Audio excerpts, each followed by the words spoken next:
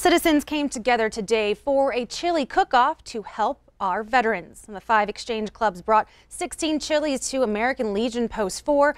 Breakfast downtown, Heights, Laurel, and West End exchange clubs competed in the Veterans Day chili cook-off. The chefs are competing for the trophies for the best and the last place chilies. All the money raised will go to Veterans Meat Locker. Now, veterans programs are one of the priorities for the exchange clubs. We've been trying to come up with a great way to celebrate veterans on Veterans Day and kind of give back to them a little bit. So we gathered a committee and came up with our chili cook-off and kind of ran with it from there. So we just want to thank our veterans for everything that they've done. It's a huge sacrifice, and we really try to celebrate them as often as we can. So yeah, we just want to give our thanks to our veterans.